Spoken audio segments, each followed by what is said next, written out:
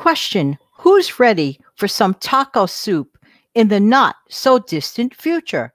I'll be back with the recipe back in a minute.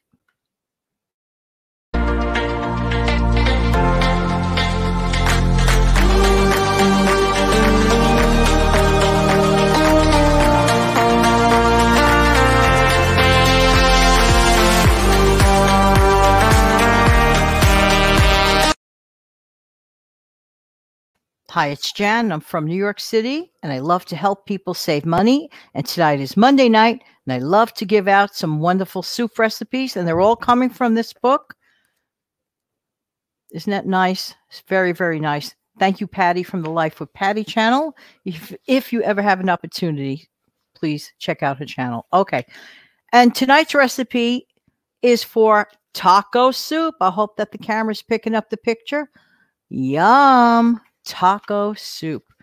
I have to get my little bit of glasses. In the meantime, get yourself a pencil, or you could just look it up in the transcript, which was a view is really smart. Very, very smart suggestion. Thank you so much. All right. So this recipe is for taco soup. And just so that you know, it serves 8 people, and the total time is 30 minutes. Here's what you're going to need. 1 tablespoon of canola oil, 1 large onion chopped, 2 pounds of ground beef, kosher salt, freshly ground black pepper, 1 15-ounce can of pinto beans, 1 15-ounce can of corn, 1 15-ounce can of fire roasted tomatoes, 1 tablespoon of taco seasoning, 1½ cups of water, sour cream for garnish, and freshly chopped parsley also for garnish.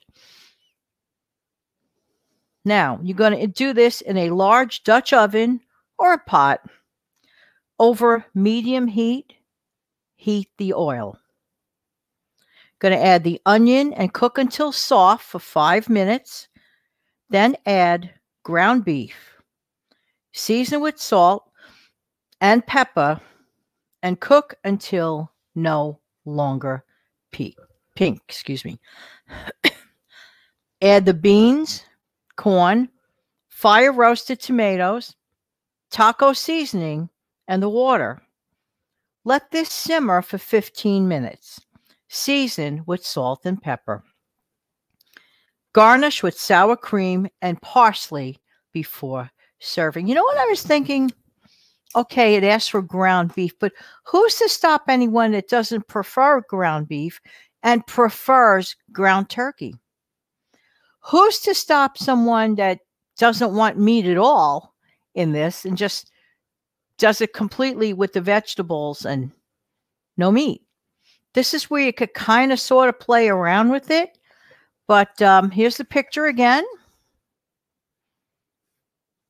That with a couple of corn muffins or a little cornbread, in my opinion, has no choice other than to be delish. Well, thanks so much for being here. Come back next week. And all of us have to do, well, what a very smart lady seems to do all the time.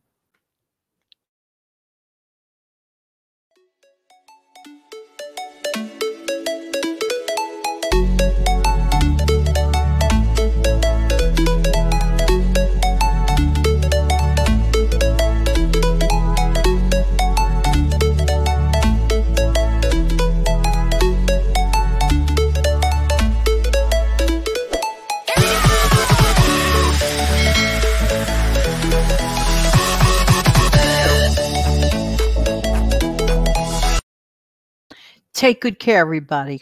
Bye-bye.